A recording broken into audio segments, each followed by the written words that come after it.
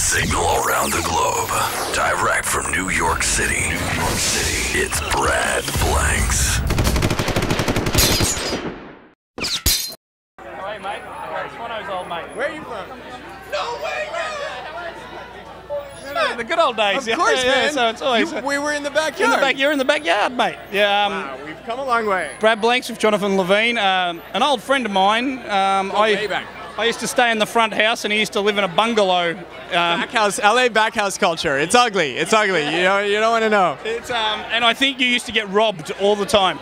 We only got robbed once, but someone walked in while we were sleeping and just stole stuff from our pockets. It's kind of creepy, and then stole While you were asleep. while we were asleep, and then stole my brother's cell phone.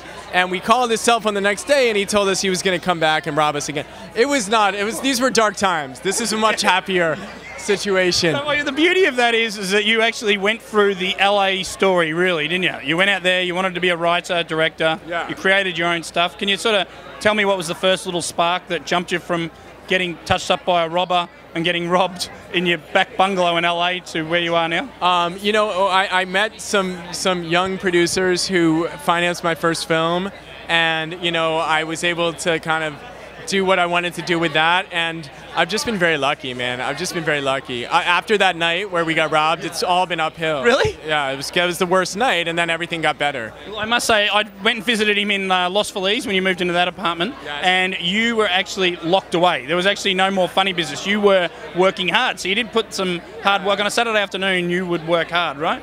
I think everyone involved in this movie works hard, but we also know that we're very lucky to do what we do, and it's really fun. Yep. So we don't work too hard. No, good. I like that. Yeah. Now, in terms of this movie, how do you bridge comedy and drama? Because you really nailed it in this. There's great moments. It's like perfect ebbs and flows of it. It's a lot about pace. It's a lot about what's done in the editing room, and it's a lot about the great script that Will Reiser wrote, and it's mostly about the great script that Will Reiser wrote. It all came from that. And as you know, as you're directing it though, with such great actors, are you knowing there's a gag that's been nailed? And then also, like there's a couple of beats later, there's quite a heartfelt moment. I mean, you can tell when things are funny, and you can tell when things are working dramatically.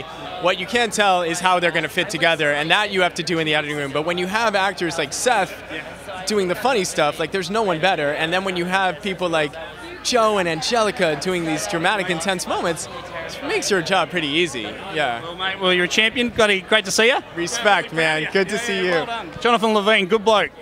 LA story from bungalow bum to director on a Hollywood, New York red carpet.